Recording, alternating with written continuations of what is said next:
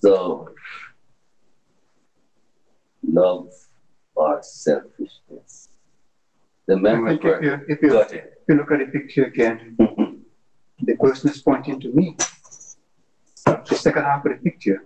In the first half, one has his hand on the other, while in the other half of the picture, the person is pointing towards themselves. Yeah. So I think when you look at the lesson, love takes the hand of the other and hold that hand, whereas selfishness say I am the most important. And it makes me think of our church. It's easy to think about our church and what our church is going through, where ideally we should be mindful of the needs of those around our church, to be able to reach out and love those around us and the needs, and those that come to our church to reach out to those needs. But I think also the church on the whole should not expect that the church will reach out to me when I'm not reaching out to anybody. If all of us reach out to one another, then there'll be a different kind of church. Instead of, well, you have to take care of me. If you don't take care of me, I'm going to go where somebody will take care of me. Right. Yeah.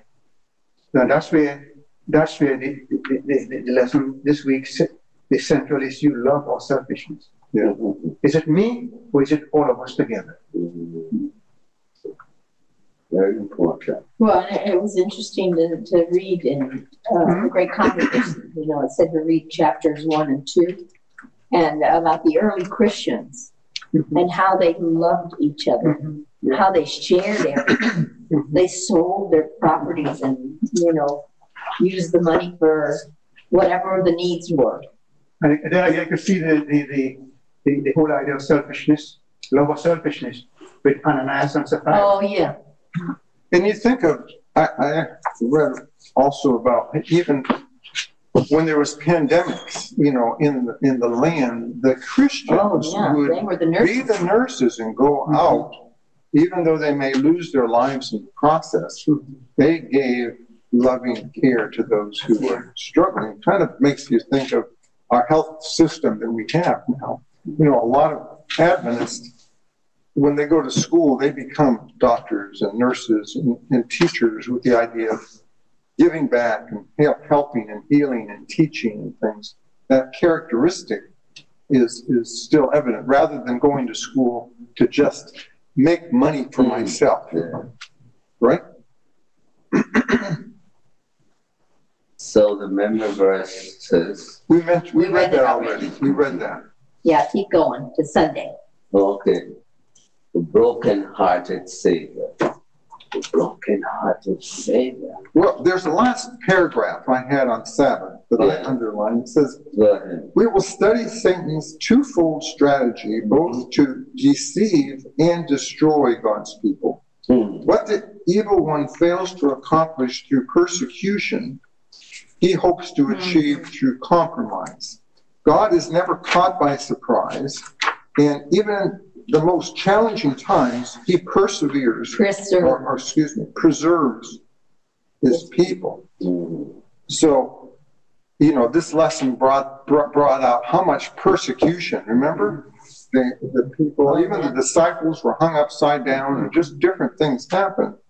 And finally, it seemed like with all the blood that was shed, the seed of Christianity spread even more and more. So plan B of the devil was compromise, which we still feel today, compromise. What does it mean when it says, in the most challenging times? Well, no. It says, but, there was a but that says, he always...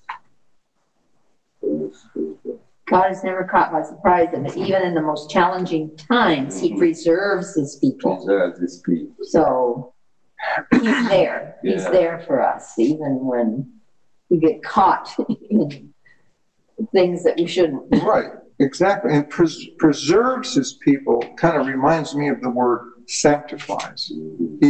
Which is a daily walk, right? There's a sanctification process, and Jesus does that within us. He sanctifies or preserves us. I was thinking of that word preserves. You know, you think of it as saves, but when I think of my wife as she's cooking and canning something, the preservation process is something that gets rid of impurities and keeps it so that it's safe to store for a while. Yeah. I mean, you think about strawberry preserves. Yeah, Right. yeah. You know, they're sitting on the shelf, they're not in the refrigerator, but yet they're still safe, ready to be opened and spread joy on the bread. Very good. It is good to know the Lord, because sometimes circumstances in life, socially and otherwise, sometimes people will see as if it's not going to come to anything. You can't leave your nice job and God say you're going to suck in the church or something like that. You're not eating pork. You're not doing this. And you get. And he used to raise pig, but now he...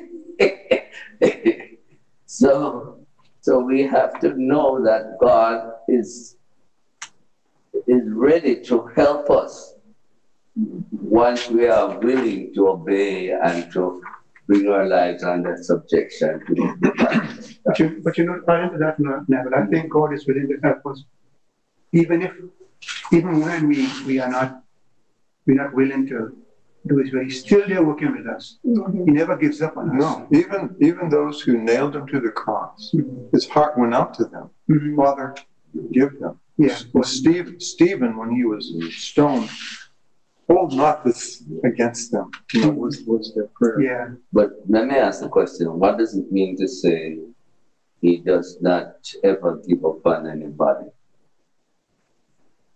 What that? I think this world is still in existence. And I believe this world is still in existence because God wants everybody on this earth to be saved. Mm-hmm. Unless they don't want to. Yes. But he still wants it. Huh? I think he still wants it, but he's going to recognize their right. Yeah. Yeah. But the title of Sundays is the broken-hearted Savior. When you pray for someone, your tears may come down and know that I want you to have a relationship with me. I am the source of life. And how broken-hearted. It shows just a tenderness of a loving Lord who, you know, like it says in here that, but you are not willing to come to me. You know, and it broke his heart. You're looking over the mountain into Jerusalem, and there's not going to be one stone left on another. And he would have hovered them as a chicken, little chicks, and yet they wouldn't come to him, and it broke his heart. Yeah. He said, how often would I have tried to gather you as a hen, Yes. gather as a chick on the but you will not let me. So it seems to me that he goes to the uttermost in an effort to save all of us. And I think as he's there looking over the city weeping, he's looking down through the future and he sees, 30, 40 years down the road when the Roman army is laying siege to Jerusalem. And I think he's looking a few centuries down the road to what we go through. That also, as human beings, Christians, we can look ahead. Let's say you have your children, you try to send them to college or wherever, and you to give them a position, you were looking for a future for them, but they drift away and they drift away. And when you realize you pass by, you see this one in a liquor shop or something like that, it breaks your heart. And the distant focus, you're looking at this person drinking liquor, stumbling on their food. He doesn't see it that way. He thinks he's happy and he's enjoying himself. But unless he's changed, one day you'll pass and you see somebody laying down on the street side, and when you go nearby, you say, oh, that's my son. Well, not just liquor. I used to think about it. Now it's the pleasures, drunken with the pleasures of life, right? We can be drunken with TV. We can be drunken with going out and eating, gluttony. We can be drunken with so many things that can fool us now. Facebook, just a... Yeah, like I think I said last week, you scroll and 5 minutes later you realize it's an hour later. And it takes you into a trance almost. And, we're... The second, not the second, the first sentence on the Sunday says, the second phrase of it says, he came to his own, and his own did not receive him. Yeah. And then it says, Jesus did everything he could to save his people from the coming destruction of their beloved city. But Jesus' love for his people flowed from a heart of infinite love. He repeatedly appealed to them in love to repent and to accept his gracious invitation of mercy. We're saying it says he came to his own. Why were they called his own? Was it because they claimed to be Christians, as it were? Isn't that true? And yet they did not recognize, I think Jesus would claim everyone as his own that would choose him. But yet, are we blind to what Jesus is doing for us? Forget we, am I blind to what Jesus is doing? The scripture says, for God so loved the world. Yes. But sometimes you have in a family a brother or sister who only thinks about themselves. And the rest of the family is there trying to help them, or trying to work together. And this one member of the family, he or she decides, listen, I don't care what you do. This is what I want, and this is what I'm going to seek for. And I think that's the position that Jesus was in when he came to the city, and so many reject, especially the leaders, the scribes and the Pharisees and the high priest and all the cohorts with the high priest. They were the ones who didn't want to know anything about him, whatever. And they were the ones the most learned. They had the most opportunity to have seen what was in the scriptures foretelling what was happening. And were they ignorant or were they willfully ignorant? Willfully. Why you say willfully? They know. Even sometimes you raise your children in the church and give them the good background and everything, but they go there and they start drinking liquor and galvanizing and the rest of it. And every now and then they judge there, but they find it terribly like.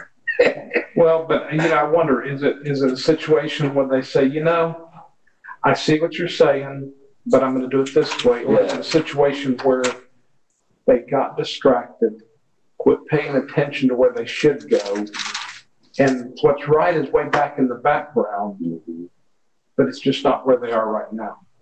I don't know if they have consciously said, I'm not going there, or if they have simply drifted away. It could and be in either. one case, if the choice is made, those are the ones where you have to let them make the choice.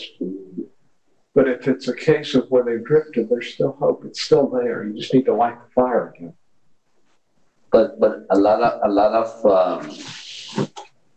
people, young people particularly, who sometimes don't want to. Yes, I'm going to say that. just feel that they're missing something, and but maybe that's when I get older I'll go to church, or I can't take all of my work so hard and take my money, give it to church, and pastor, we're driving a car, and I only have a bicycle. We were in a meeting one time at work, administrative level meeting, and one of the members, it was the meeting before that we got into the agenda, was having struggles with her kid. And, somebody mentioned the verse, raise up a child in the way it should go. that verse doesn't say anything about when the kids are young. So when he's old, When When he's old, the problem is, as I look at it, is sometimes they don't make it to old because the choices they've made end in the young. life, Yeah. and they end young. And so it's like, you can't just hope they're going to come back later. You still need to keep working at them and keeping things in front of them as best you can. But, And sometimes, the best thing for way of keeping, helping them is by saying nothing, because very often if you say something, it brings up so much animosity. And sometimes you just gotta do what you have to do. Let's back off. Dana was saying that the other day. What's that? Sometimes you just have to back off. You try to discuss religious things, Bible things and stuff. With our kids. Or because it creates animosity. It creates animosity. The old saying comes back like my mom did. A person convinced against his will is of the same opinion still. Yeah. That's right. You can throw every argument there is in the book and they will not listen to it. Yeah. I have a younger brother who went to our academy. I mean, we were not a Seventh-day Adventist family. My sister was the first came into the church. And she was teaching at the school that he went to, Seventh-day Adventist school. And all he could come and tell, this one did this, that one did that, the other one did this. And all you could do is find all the faults of the school. He never came into the church. I was supposed to be the one out there who was supposed to be going after the girls and all of that. And the first day I heard this message preached, the first day I heard it, I said, wow, I must hear more of this. But my brother who went to Adventist school, come and tell, the principal did this, and this teacher did this, and that teacher said this. He's never accepted the message. There's some people that can find any kind of excuse they can do. I had a brother that he's no longer, he doesn't go to church or anything. But his thing, they'll let you wear cords, but they won't let you wear Levi's. And that was one of his excuses. They're just being two-faced. That's just one of the things. Yeah. But we can't look to people. saw somebody's, little parable they made up online, and it was talking about this parishioner come in to see the pastor. I'm leaving the church. It's nothing but hypocrites around here. Everybody does this does this. And the pastor said, okay, well, before you do it, do me a favor. Gave her a tablespoon full of water and said, carry this all the way around, walk around the church carrying this, and don't spill it, and then bring it back to me. And so, okay, whatever, did this. And then he asked me, he says, okay, while you were walking, how many people did you see that were doing all these terrible things? Well, none. Well, quit looking for it, if instead, if we focus on the Word, if we focus on God and how we can draw closer and how we can help others, my prayer is that, that somebody will see something in me that they want that will draw them closer to God, because otherwise, I don't know if I have a chance to help. If I can help somebody on that path. So going back to what I was saying about my brother. Yes. That school gave them a warm lunch. Yeah. They didn't have to go to the shop to buy things. They tried every day to give them something that would help them. And he couldn't see the goodness of what they were doing. And very often it was volunteer. Yeah. And I think when you look at the broken-hearted Savior, he came unto his own, and his own received him not. Look how much Christ did to help those people. And yet they still turned their backs on him. And when it came for his crucifixion, the very same people whom he helped said, let him be crucified. Crucified. Get rid of this. Yeah. Says in the last paragraph before where it says, we Satan delights in war because it stirs the worst passions of the human heart. Down through the centuries, it's been his purpose to deceive and to destroy and then blame his evil actions on God. Remember the insurance companies, it says acts of God, Yeah. you know. Yeah, that'll cover those. When I So look at God is a bad man. Oh, acts let of him, God. let him fix it Where's back. acts of the Lucifer. But, you know, let's look at that a little bit. What about Sodom and Gomorrah? Who did that? Satan or Jesus? No, that's just a question about who. Well, no, you know, we're saying that Satan blames God, but God does some of this stuff. Well, but that's when bad things happen to bad people, because God was there. But who did it? People, God. God. Who caused the flood?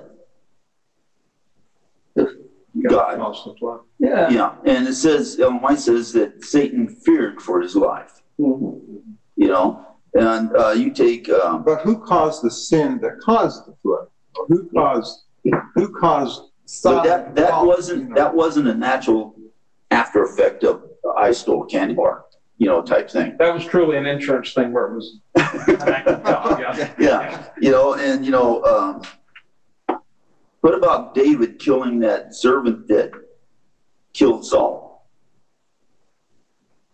Was he punished? David. well, the guy did come and said, I killed Saul. Yeah, he did. And the Bible said, murderer shouldn't live. Mm-hmm. He was brought But God didn't blame told a lie. David for doing that. Hmm? God didn't blame him for doing that. Yeah. Well, he told a lie that he killed Saul. In the end of destruction, the end of time. Who does that? So I think there are times when God does things. Puts an end to Uh-huh. when it's beyond a point of no return, fortunately. But if you look at the flood, who was destroyed? If you look at Sodom and Gomorrah, who was destroyed? And look at both again and who was saved. And I think as we look to the end of time, It's the same those thing. who are looking to God, those who are in touch with God and are close enough to Him, will pass through the fire unburned. They will pass through the floods unscathed, and will rise to live with God in heaven. I think we should probably keep going. At the bottom of the lesson, it says, read Matthew 24, 15 or 20. What instruction did Jesus give to his people to save them from the coming destruction of Jerusalem? To flee to the mountains. Yeah. Don't go down to the house. But he did something amazing, Mm-hmm. because there was the army that was surrounding the city and about to take it, and then all of a sudden they disappeared. Mm-hmm. They just left. Well, and you know, the Jews pursued it, Yeah, but then which the means it left the Christians. Christians free to do it. Right. Exactly. But, you know, if you're looking at this, it says, you look at verse 15 of Matthew 24, therefore when you see the abomination of desolation spoken of by Daniel the prophet, when you see the sign, The sign, right? that's when it's time to get out. Yeah. And so, you know, what's the Bible say? Surely the Lord does nothing except He reveals it to His servants, the prophets. And so, it was there, you know, and they did. They were told to flee to the mountains. Mm-hmm. And there was a period of time, and it wasn't like it was just a period of hours or days, but they had to get out right then before the Jews came back Mm-hmm. and before the armies came back. And Yeah, finished their you job. know, the interesting point is this, don't go down to the house to get your jacket. Yeah, Yeah. don't, yeah. And pray that it's not in the wintertime or the Sabbath. Yeah. That's interesting. Mm. That was after the fact that everybody says all that stuff was done away with. That was, you take this, it's down 7 years after the fact that Jesus died. Well, 35 years. Yeah. Roughly, 35 years Yeah. later, yeah. Yeah, 78. Yeah, Yeah. AD. Yeah. So it's 35 years that the Sabbath is still in effect. That's right. Mm-hmm. And if you think about it, it's only 35 years, which means a lot of people were still alive that would have been alive when Jesus was there. And there were a lot of people that had been born since then, and a lot of people would have passed through natural causes, but still, people that could have heard Jesus speak and say those words would have been alive to make the choice. Do I leave or do I stay? Uh-huh. Amazing. Move on to Monday. Yeah, we probably better get yet. That clock is just merciless. This Monday is when it talks about, them fleeing. Yeah, Yeah. that's right. That was it. The Romans fleeing, the Jews pursuing, the Christians in Jerusalem fled to Pella and Perea beyond the Jordan River. The promised sign had been given to the waiting Christians, and now an opportunity was offered for all who would to obey the Savior's warning. Events were so overruled that neither Jews nor Romans could hinder the flight of the Christians.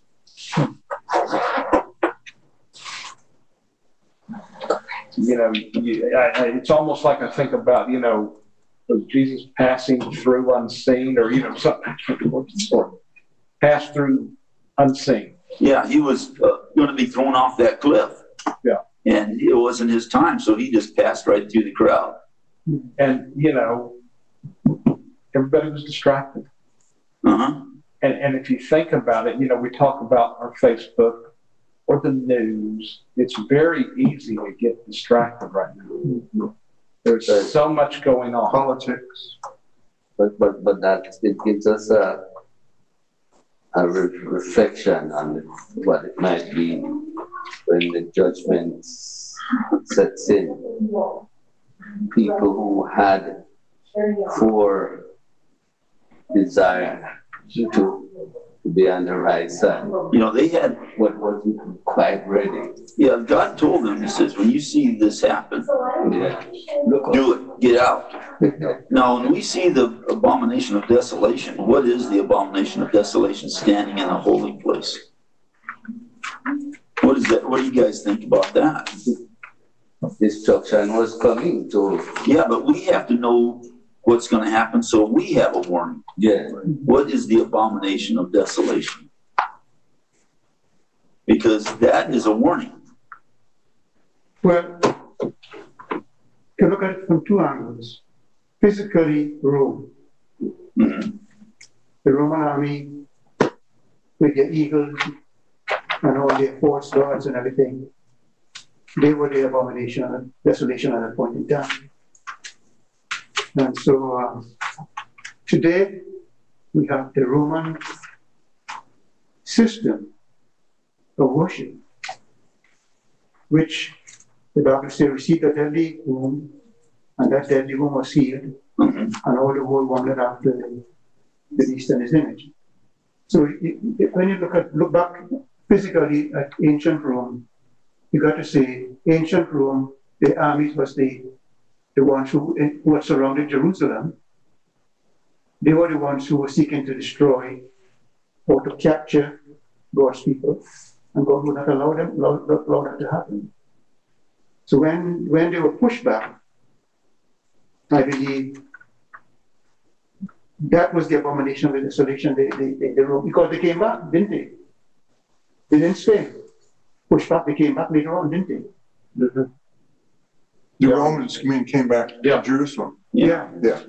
They regrouped and came back after Israel tried to. When they came back, it was bad. yeah. That's when not one stone. Destruction. Yeah. Well, it's interesting. I mean, the historians record that the Romans really didn't want to tear the whole place down.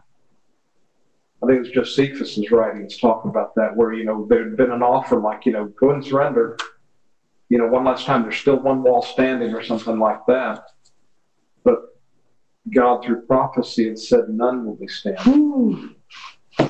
They would not surrender.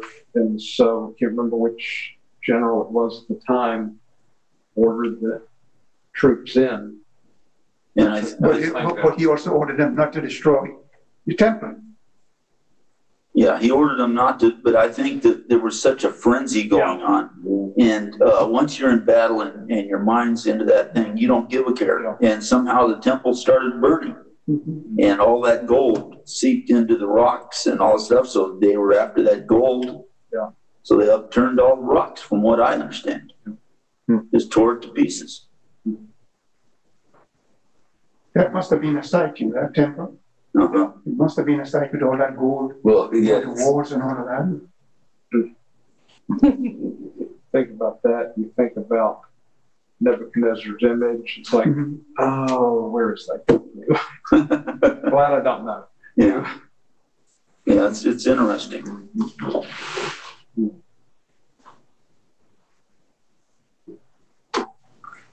But then there's also that section at the end of that first paragraph on the Monday section. Read Psalm 46:1, Isaiah 41:10. What do these passages tell us about God's providential care? So God is our refuge and strength. Yes. And And It's a I very am with you, and I will present. uphold you with my righteous right hand. Yes. Fear not, I will uphold you. Yeah. So he didn't say that destruction and whatever wouldn't happen. But God would be there for you to protect you who belong to Him. And even though we live in a sinful world and it's eminently predestined for a certain level of destruction, it could happen to God's people. Well, and, and some will die. If you think about, Matthew 10, do not fear those who kill the body, but cannot kill the soul. When God is preserving us, it's our future, our spirit, our soul that He's preserving. The physical body is painful. Yes, there's pain involved maybe physically, but that's not the most important thing. What's important is God and His character being vindicated in front of the universe. And so sometimes it's like Babylonians. Not all of them were ready to leave Babylon. The Christians were given incentive to leave. But apparently they stood there and said, well, we can't do any better and whatever. Kind of going along with that, one of the reasons that the Romans were really, fighting around the temple was because all the Jews that stayed in Rome ran to the temple and said, Abba, Father. They were claiming, where are you? Where are you? This is your temple and everything. So these Romans were going after these people too. And That makes sense. it's kind of interesting. Was God with them or the people that fled? There's they stayed when God told them, get out.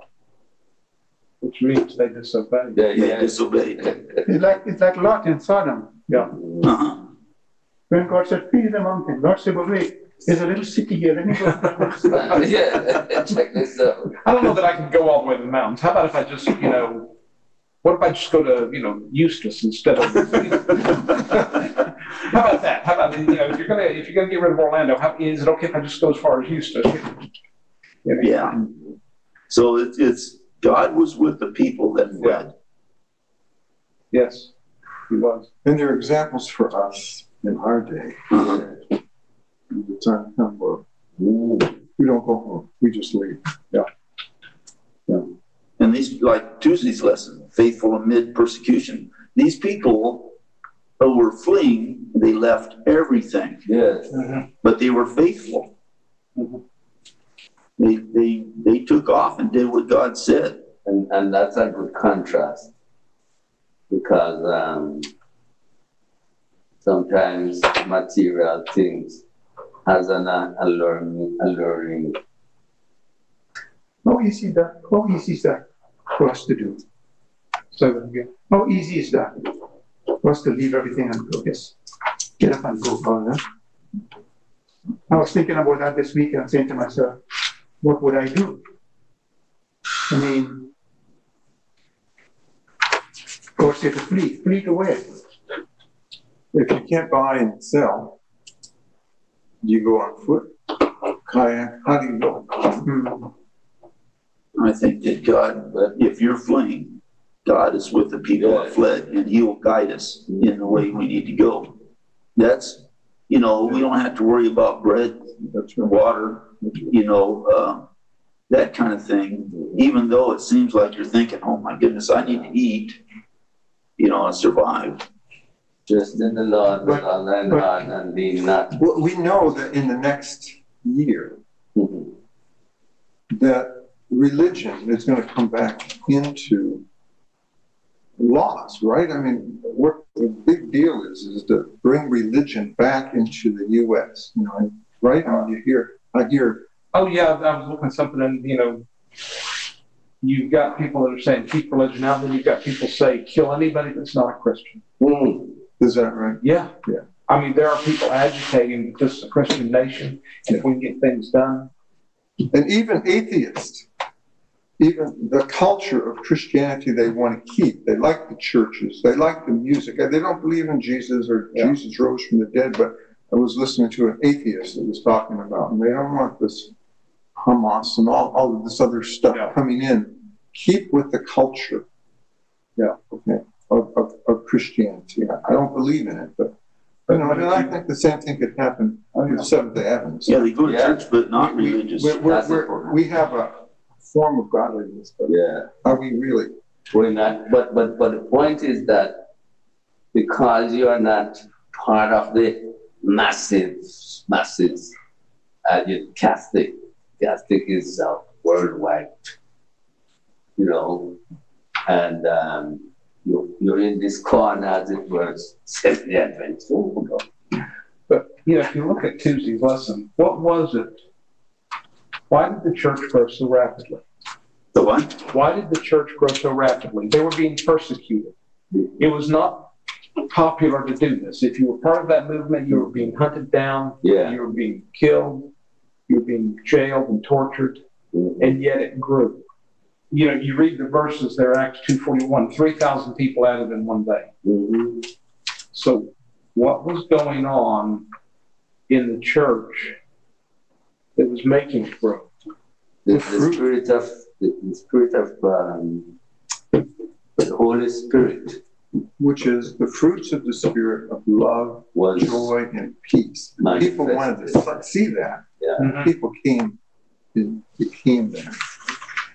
And I think that part of it is that the members were so in touch with God that they had, through prayer, they had received the power of the Holy Spirit, and they were on fire. Loving people. And they were going around loving us. And what was it I was reading? That's one way during some of these Dark Ages times that the people would spot the Christians was because they were nice, they were ministering to, and they just stuck out. I mean, like the lesson talked about the plagues and stuff like that. I mean, I think about my grandparents survived the Spanish flu epidemic. They were in nursing school at the time.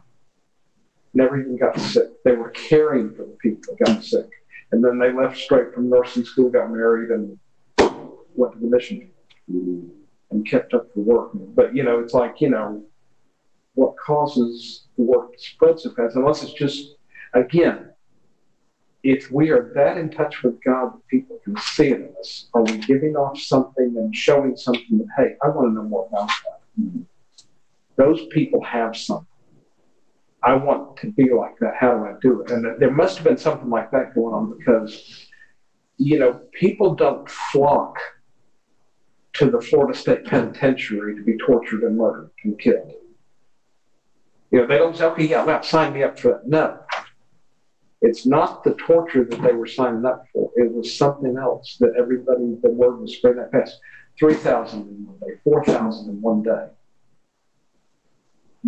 As the word was spreading, and it had to be, they're seeing it in people's hearts, seeing it in their lives, and they're ministering to people and spreading the word and the good news that just don't hurt. When the evil force moves in on the Christian, God's emissaries stand in the in places, and people see miraculous things happening, and they never see people come after you to try to kill you. And when you come, you don't see anything like it. And you see the person come and pass, then they begin to look and these people must have something about them. And then after a while, that can be a means of helping to convert. But I think also that the people were down to earth. When they saw a need, they took care of that need. And I think that was one of the main reasons why so many people added to the church, because they not only preach love, they showed love. They showed it, yeah. And I think that I might make the statement at times that Jesus is healing and people are preaching. And so I think maybe when you look at our church, maybe we need to be a little more practical in our approach to evangelism, in that we go there and meet the needs of people. That includes mental, emotional, spiritual. And physical. I mean, I think that there's a ministry that's sponsored by some of the churches over closer to Orlando. They call it SALT. Yeah. They have trailers that they take into parts of the city, and the back end of the trailer opens up, and you got 3 sinks, and the side of the trailer opens up, and you've got showers, and they're there to minister to the homeless. They provide meals. They provide a place for them to clean. They can wash their clothes. Doesn't do any good to just give somebody clothes if they, have no way to take care of them unless you're constantly midway. But, it's another way to reach people where they are, meet basic needs, and, make them feel loved. One thing to talk about it, it's a whole other thing to go get your hands dirty and actually do something right. But sometimes some of those people lose their sense of value, that they are human beings, that nobody cares about them so much. Other than that. And if somebody come and pick them up and clean them up and give them food and give them encouragement, that you're not just dog food or waste as you were taught. And when those people get converted, they usually stand strong. I was going to say too that, I don't know if you've ever gone through this situation, but you lose your job and your mental has gone out the door. You say, man, I'm not good enough to do this, and you're sitting there and thinking, oh, man, but nothing's really changed. It's just your mind is, and the same thing with these homeless people. They get this mindset. Well, and then too, you think about it. Somebody loses their position, loses their job. Everybody else is thinking, oh, I better stay away from that. I don't, they're afraid to reach out for fear of the same thing happening to them sometimes. And, are we sometimes afraid to reach out and help the homeless? Well, if I give all my stuff away, then am I homeless next? I don't know, like I say. Yeah. Or are you going to be attacked? Are you going to, your own safety? Yeah. And right on the bottom, Tuesday's lesson, it says, despite the devil's most vicious attacks, the Christian church grew rapidly. And I think that their blood was like seed or fertilizer. Yes. And they, people, I think, can see somebody that's very kind. And when they're knocked around, people go, what in the world? Well, and if you see somebody being knocked around and they respond to it, with grace because they're connected to God, it's like, okay, wait a minute, again, there's something there that I'm missing. Let me find out what it is. And I'm wondering if that's part of what caused the growth, is because the Christians' reaction to the persecution. There's such a contrast between what some people do and what others do. Yeah. Persecution can be very vicious and it just shakes you. Yeah. But when you see somebody that is helping somebody. Yeah. Or living the right type of life,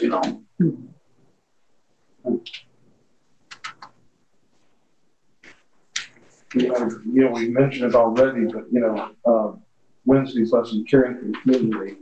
They sold what they had and shared it. Basically, they acted as though they were merely stewards of what God had given them, and it wasn't really theirs. Can you imagine? I mean, really, they shared what they had. Knowledge. I mean, that's almost the very definition of communism, for crying out loud. Socialism, to each according to their need. From each according to their ability, to each according to their need. Somebody says, where's that in the Bible? Well, it's not. That's Karl Marx. Yeah. But it's also in Acts. But I mean, the communists wouldn't tell you that they copied that from the scripture. Yeah. And so they try to make it as if they themselves discovered this form of treatment, but they got it from scripture. But then they perverted it. Yes, they perverted it. Because the difference is, what's the motivation? Right. Yeah. The people that we're reading about here in Acts, they were motivated out of their love for God, not out of their love for power, but out of their love for God to help somebody else get that same connection. Yes. They weren't giving up of their stuff so that they could gain power. They were giving up of their stuff so that somebody else could know what they know and could have the relationship with God that they had. Every time I hear the name Daniel Ortega, I smile because he was communist through and through. And then the people of Nicaragua decided we're going to go towards democracy. And so Daniel Ortega, he fought and fought until he became, as he said, elected to become the leader of Nicaragua again. But when I read what he's doing now, he has done everything possible for both he and his family to stay in power. Yeah. And so when COVID was hitting the people of Nicaragua, he didn't want his health minister to say, well, so many people died. He kind of distorted the figures to make it look like they were doing a good job. And so when the election came around, his party won the election again. And one of his family members, I think now is the president of Nicaragua. Or he still is the president of Nicaragua. So, we got to be careful that we don't become like somebody like that, Yeah. Well, again, I think it really does come down to the heart. Because if our treasure is really where our heart is, and our heart and our mind is fixed on God, then the other things don't matter. But, with so many of that wasn't just in Nicaragua, that was all over the world where people were trying to downplay the effect of the pandemic in their area. That was worldwide because, I don't care what their party or what their belief is, nobody likes to lose their job. Whether their job be, on the line at Ford Motor Company putting the left rear wheel on, or being the president of the company, or the governor of the state. Nobody wants to lose their job, and so they present themselves in the best light. It's just that the people in that level of power have access to the communication forms that gives them even more power. And when you're in a position of being the guy that puts on the lug nuts, well, you can't spread too much power down from there. But if you're the president of the company and you can reward people, or if you're the ambassador, if you're whatever your position is and you have power to give things down, then it's a little bit easier to keep staying in power. So you can keep that guy employed screwing on lug nuts. But anyway. but taking that lug nut guy on the left tire, he's doing his job, and he'll turn around and talk to the guy on the right lug nut tire and say, hey, you're doing a quick job, man. You're fast. Yeah. Slow down. But I think there's two ways to do this. One is show me how you did it, and the other one is slow down. You're making me look bad. But when you say that to somebody, you have a friend. Yeah. And you say that enough times, you have a lot of friends. Yeah. And if you study power in organizations, they talk about it. Obviously, the president of the company has power, but then you also have people that have power because they know something. Mm-hmm. And, or if they have relationships and they know people. And I know at the hospitals, when I was going around visiting hospitals with supply chain, I'd always tell my supply chain managers, find the nurse in the building that everybody looks up to. We're not talking the director of nurses. We may not even be talking a manager, just somebody that everybody else knows and trusts. Because when it comes time to make changes in what's being used, that's the person that can help you or can torpedo it. Uh-huh. If they think it's a bad idea, find out why. Yeah. You'll learn a lot. Because, you can't. But same thing, if we befriend our coworkers, our neighbors, and let them see something, there has to be something there for them to see first. Yeah. But, that's always my prayer. Can they see something in me that's worth doing? And if not, then help me get something that's worth seeing. Yeah. Yeah. I think when this section of the lesson, caring for the community, is very important. Yeah. And here we have the disciples, they demonstrated, the people came together, they gave their houses, their lands, or whatever it was, and they distributed to those who had need. And so, because of that, they were able to choose. That's what caused them to choose the 7 deacons. Mm-hmm. Because the disciples said, okay, we don't want to have to deal with food tables. Let us choose our 7 men who are full of the Spirit, so that they could take on that kind of work. And among the 7 who they chose, Stephen was one of them. Mm-hmm. But he was a great preacher too.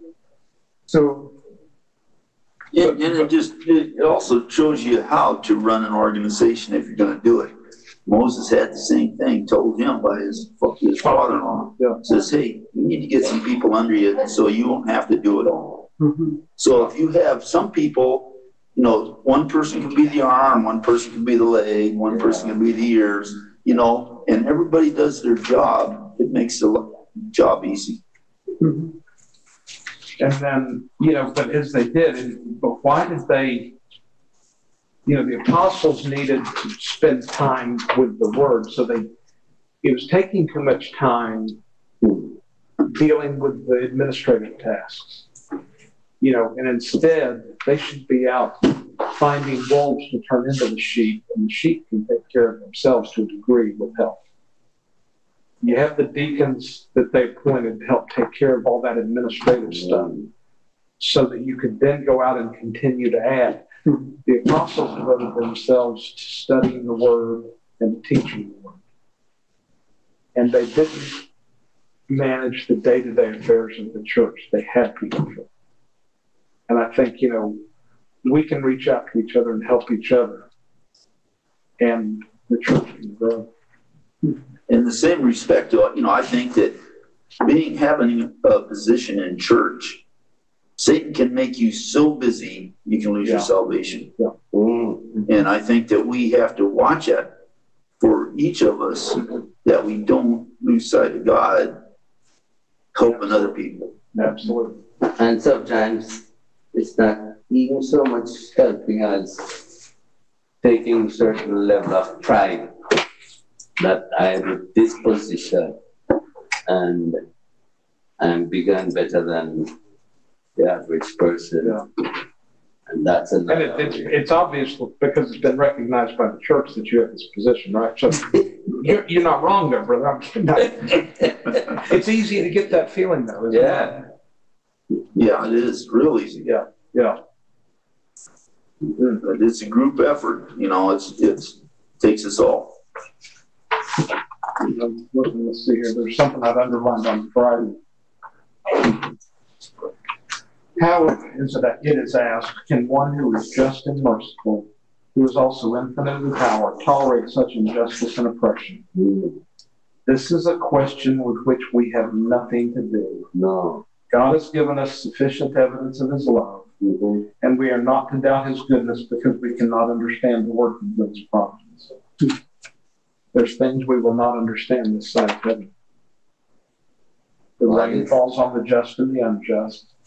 Bad things happen to good people.